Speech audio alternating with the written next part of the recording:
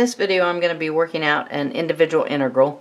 It's going to be a straightforward U-substitution integral, so one that would be found very early on in a Calculus 1 class.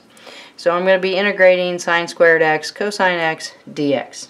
I'm going to look for the inside portion of the function, so right here I've got a sine x squared, so my inside function there is going to be a sine x. So there's where I'm going to start with my U substitution. So we're going to let U equal my sine x.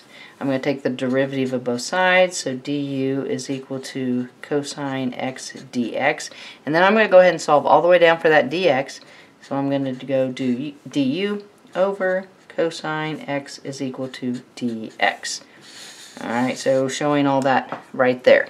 Now I'm going to come back up here and I'm going to start substituting.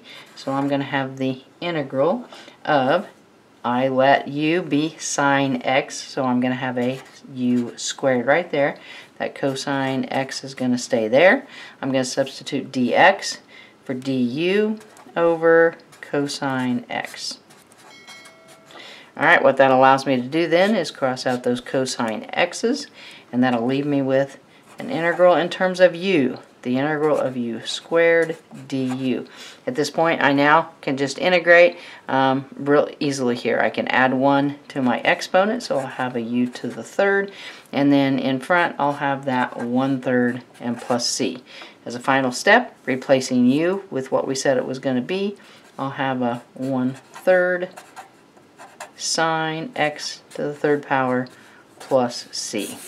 So a pretty straightforward U substitution integral, one that would be found pretty early in a Calc 1 class. Definitely thanks for watching. If the videos are helping, don't forget to subscribe to the channel and be sure and share with your friends so they can benefit too. Thanks.